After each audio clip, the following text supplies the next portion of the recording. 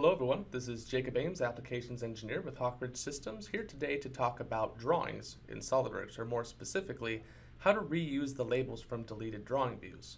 Now, for many of you, drawings are a critical aspect of the design documentation process, and when creating drawing views, SOLIDWORKS automatically applies labels to detail, section, and auxiliary views according to the system properties. Here we have a great example of exactly what you would expect.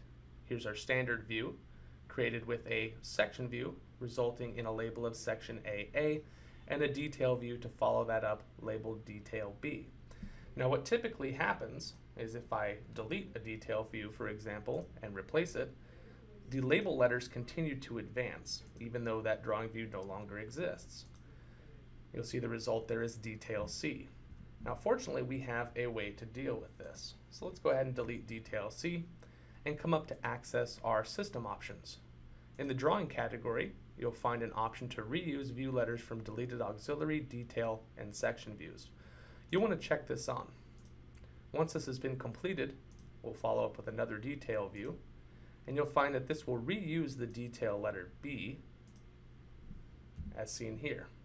So this is a great way to make sure that your drawing order stays on track, but it should be noted that caution needs to be exercised here, because using this method on an existing drawing with many established views may result in some confusing label orders. So we recommend only enabling this option for new drawings. Now if you've completed this process and you still find that your drawing views are being added with inappropriate labels, there may be an issue with your sheet properties. In order to diagnose this, you'll want to start a brand new drawing, and before adding any drawing views, right-click your existing sheet in the Feature Manager design tree.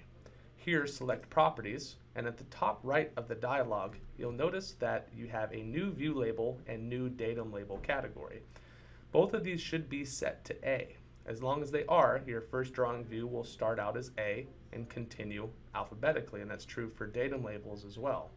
However, if that's not the case, like you see here, once we go to create our first drawing view that has a label associated with it, we'll take a quick detail from this view we just created. You will find that this is listed as detail B due to those sheet properties. So you'll want to make sure that both of those are consistent and beginning at the appropriate letter. Now if this process is required, this typically indicates that your drawing template needs to be updated in order to retain the appropriate label order for future documents. Otherwise, that process will be required every time a new drawing is created. To learn more about creating and using drawing templates, please see the video that's linked in our description. Now that your drawing views are being labeled properly, what's next? Well, if you appreciated this video, please be sure to give us a like, subscribe, or visit us at hawkridgesys.com. Thanks for watching, and see you next time.